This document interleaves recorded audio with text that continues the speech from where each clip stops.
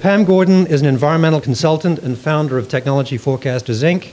She wrote the book Lean and Green, Profit for Your Workplace and the Environment, well before most of us realized by how much businesses can reduce their environmental footprints and save money in doing so. She has published more than 300 articles on lean, green, and other business strategies, including entrepreneurship, manufacturing outsourcing, and global supply chains. A graduate of San Jose State University, she has guest lectured at numerous universities and spoken at close to 200 conferences. Today, she'll shed light on the zero waste phenomenon, demonstrate how companies are achieving financial gain through approaching zero waste, and challenge us to discover value in what today our companies consider to be waste. Try getting through a single day these days without hearing one of the following terms: reduce, reuse, recycle, carbon neutral environmental footprint, green buildings, renewable energy, eco-design, or zero waste. All these terms have their specific meaning, and thankfully there's a lot of crossover between them. But put together inside a business, these waste reduction measures collectively are saving billions of dollars for companies each year. And beyond the cost savings measures, there are other financial gains such as competitive advantage and newfound sources of revenue, which we'll talk about in a moment. So let's today take zero waste. But before we get into some of the corporate examples, I'd like to bring the term home. In fact, I'd like to bring it to your home and to my home. The kids go out to the backyard and pick the ripe lemons. They're brought into the kitchen, cut in half, and squeezed.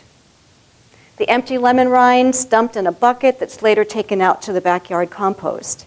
Now, in the pitcher, you add in the filtered water, filtered at the tap, and you add the organic sugar, and you add the local honey, and you stir.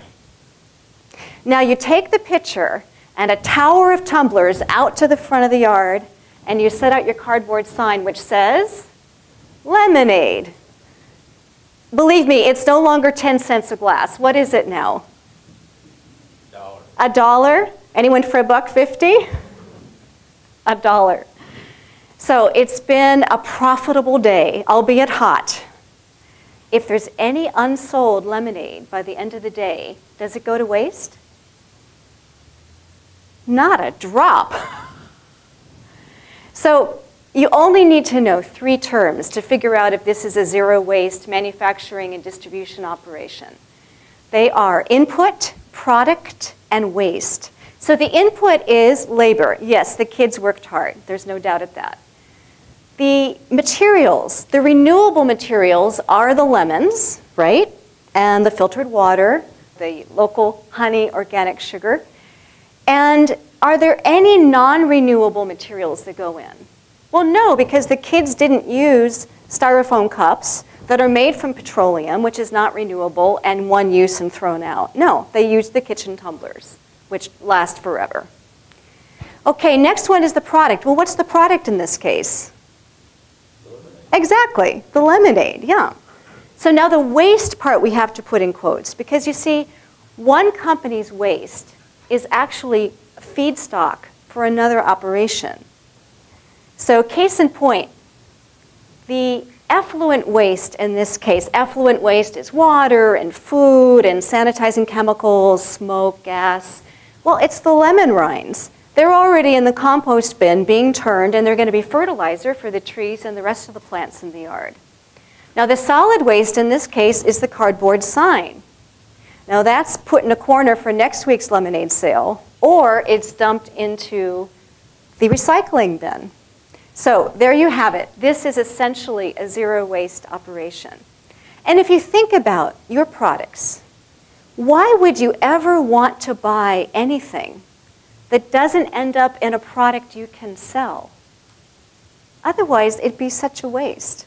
If your executives are still not convinced of how zero waste voluntarily creates an enormous cost savings and new revenue streams, then gently tell them that in a couple of years, their hands will be forced toward a zero waste program. You see, 27 North American cities and 25 cities outside, including New Zealand, Australia, UK, South Africa, Korea, and others, have committed to zero waste by between 2010 and 2020. So you tell your executive that they're not going to be able to operate in more and more cities unless they have a zero waste program. Just as the cities are competing to be green, our organizations can compete too for a different kind of a green. The kind of green that makes them more profitable and finds them new sources of revenue. Thank you.